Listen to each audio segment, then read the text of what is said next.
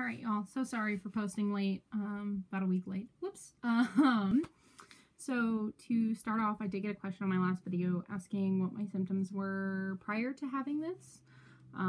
So I was perfectly normal, perfectly healthy, minus allergies that I've had forever.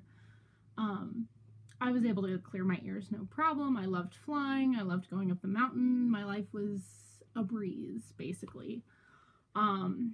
And then I had my diving accident. And then after that, is when originally we thought it was just water in my ears. We were putting like swimmer's drops in there and hydrogen peroxide or alcohol or something. I don't know, like the old school remedies. And then, you know, because I couldn't clear it, I was in a lot of pain the first couple of days. I still had to finish a dive even after I messed up my ear really bad. So we went back, we hung out for a bit. I had to complete that dive that I did, and then I had to do the last dive too in order to get my certification. So after everything, after the initial pain went away, I had a crackling feeling. You know, I had to clear constantly anytime the barometric pressure moved just a little bit. I could feel it. My boyfriend and I joked that we were a bunch of old people because there was like a rain or snowstorm moving in. He had an ACL surgery in high school, and then I had my ear issues, and I was like, there's a storm moving in, I can feel it. And he said that I can feel it in my ear, and he said he can feel it in his knee, and I joked that we're old, and I'm 22 and he's 25, so. But yeah, so it was mainly, I had to constantly clear. I had that crackling feeling. I had kind of that, you know, constantly like I need to clear my ears feeling. So that's to answer the question that somebody left on my last video. So now we are 3 weeks post-op. Yay! I think the hardest days were Sunday and Monday, not like 3 days ago, but like a week ago. Maybe it was 3 days ago. I don't remember. No, a week ago. We had a late snowstorm move into the area, and it was snowing, which means the barometric pressure was really low or high, I don't know, but it was really wonky while I was going up the mountain. And then throughout the day it was sunny, and then it was cloudy, and it was sunny, and it was cloudy. And so because I was already at elevation and then that was happening, my ear was angry and I was in a decent amount of pain. Personally, for me, nothing that a little like ibuprofen or Tylenol couldn't handle, which was nice. I was still able to work and do what I needed to do. It wasn't too distracting from my job, thankfully. But yeah, that sucked. That sucked a lot. But now, let's see, last week on Wednesday, I did have my 2-week follow-up.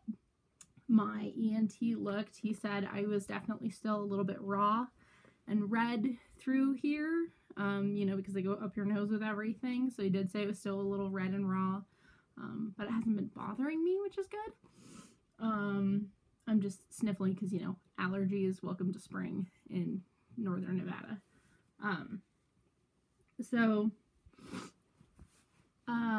Yeah, so, but he said other than it looking kind of just raw and irritated, everything looks great.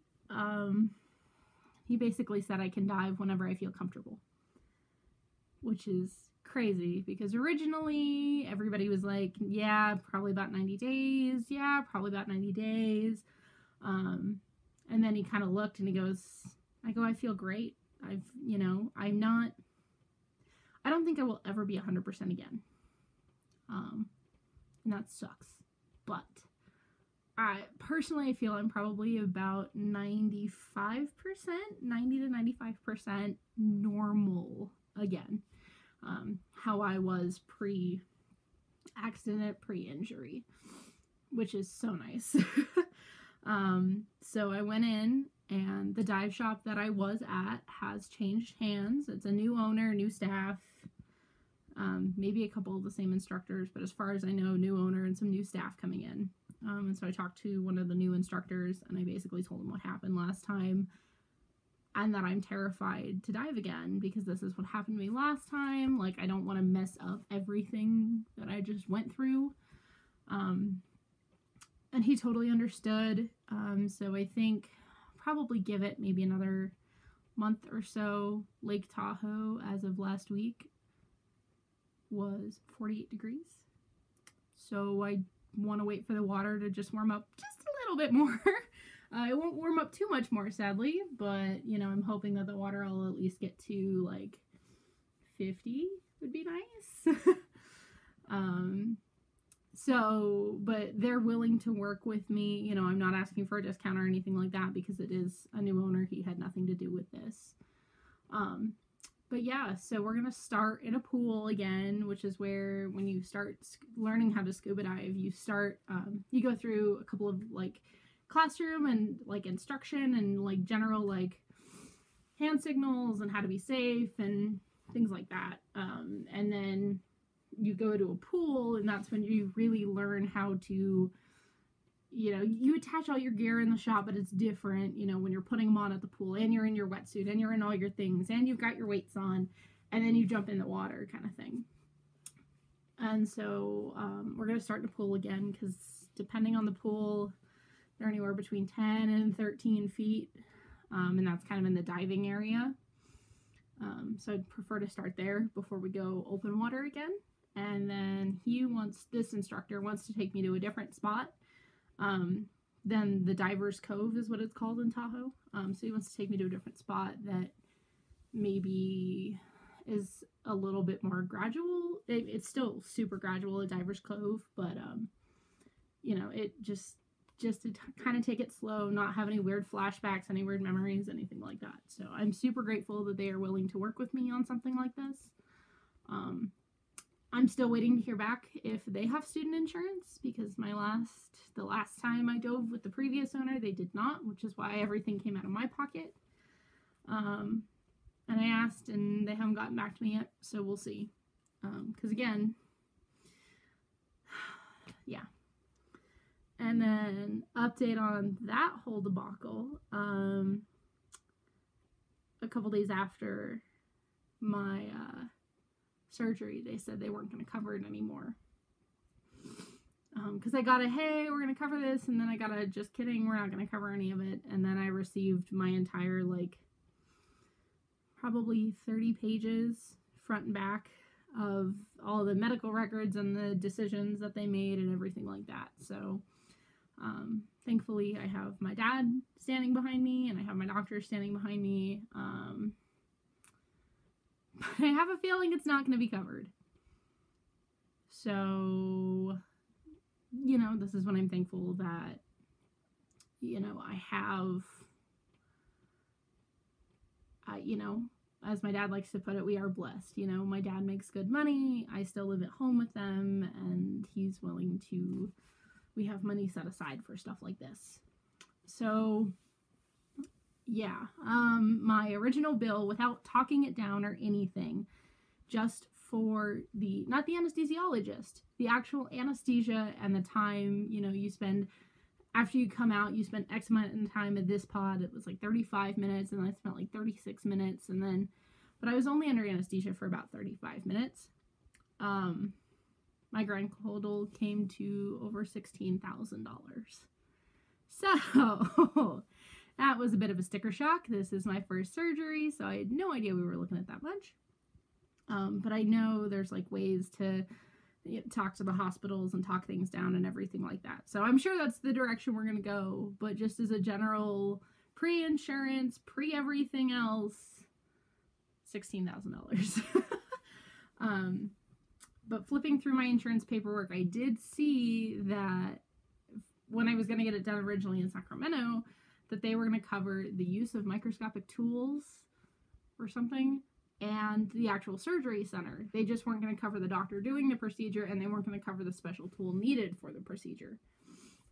So I'm hoping that this bill still gets sent to my insurance, and my insurance will say, well, this is the surgery center, so we will cover the surgery center. So I am hopeful. yeah, other than that, though, things are great. I don't have any pain. I don't have any discomfort. It's getting easier and easier for me to clear my ears now that I'm going up and down 4 days a week consistently. So that's awesome. And I'm very, very hopeful that later this summer, my good dive buddy and I are going to be able to dive. But I want to dive with an instructor first, just in case. But yeah, things are awesome. So I'll probably update you guys, I don't know, maybe next week, maybe a month. We'll kind of have to see if anything's necessarily changed. I'll also update you guys on my insurance battle that's taking place. I know that some people don't care about that necessarily, and they only care about what I'm feeling and everything, but I think it's very important that my insurance company specifically, because they called it not a proven procedure, sees that this procedure worked, and it should be proven. And, you know, I understand that it doesn't work for everybody, but no kind of medicine works for everybody. So how can you say to one person, well, this isn't covered because it doesn't work for everybody, but this other kind of medicine that also doesn't work for everybody is covered? I don't understand. But that's beside the point. But anyways, I feel awesome. I feel great. I'm so excited that I've had some people come along this journey with me. Again, I knew that, you know, I had a Facebook group behind me the whole time asking questions, and I tried to direct them over here. Because, again, everything I saw on YouTube, when I looked it up for, like, actual people's stuff, it didn't work. It didn't work. And I was hoping that I was going to be the exception to give somebody some positive feeling of, it may not have worked for them, but it did work for me, so hopefully it'll work for you, kind of thing. So I will update you guys again later, but thank you guys so much for following me on this journey, and I will see you guys probably within the next couple of weeks.